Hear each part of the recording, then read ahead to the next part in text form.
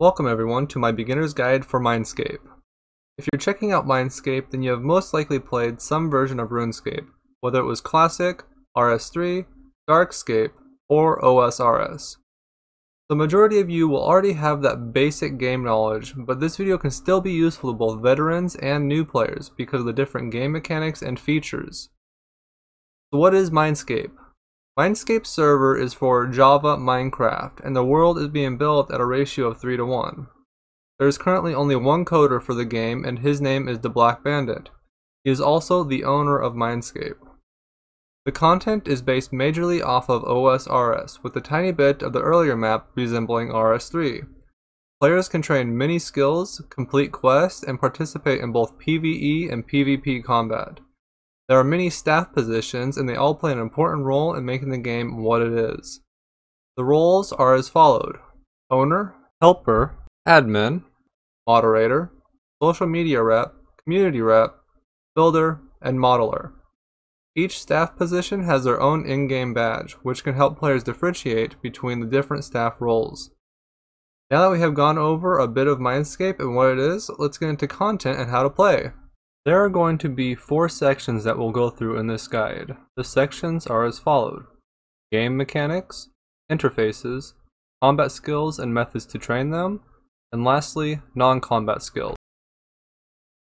Movement for Minescape is done through the WASD keys. You can change what each key does by pressing escape, options, and then controls.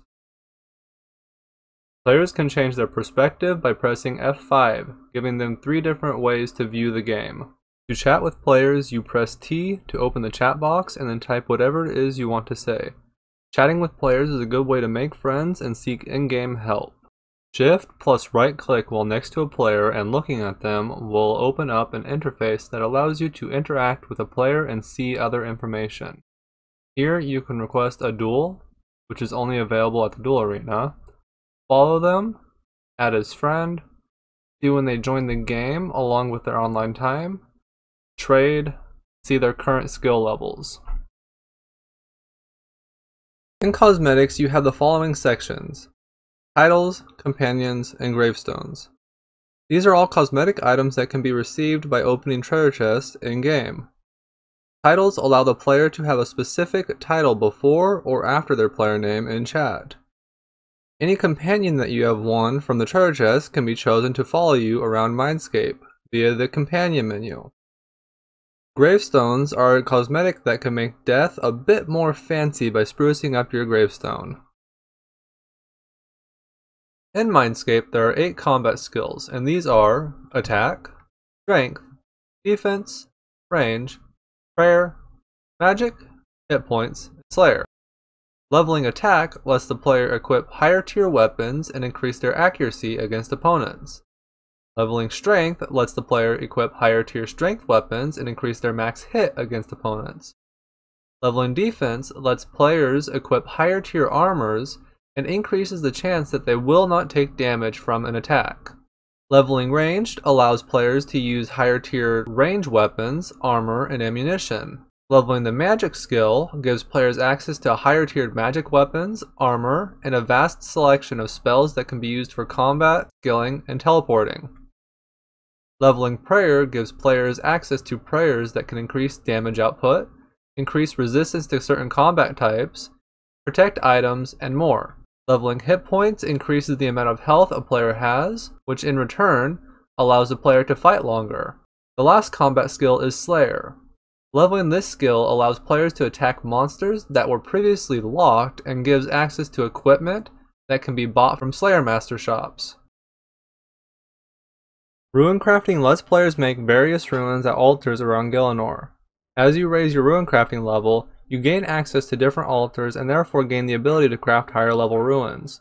For one to craft runes, you must first complete the quest Rune Mysteries. With thieving, a player can steal from NPCs, stalls, chests, and whatnot to get money and items. This skill has a massive amount of uses, but at this time there is little content for it. Crafting allows players to make jewelry, range gear, and the strings needed for bows and crossbows. The jewelry made using this skill can be enchanted with magic to give players limited teleportation abilities, combat buffs, and more. Training the mining skill allows players to mine ores to use for smithing. As you level this skill, you can gain access to higher tier pickaxes, which can help you mine ores faster. When mining, you have a small chance of receiving a gem, which can be used for the crafting skill.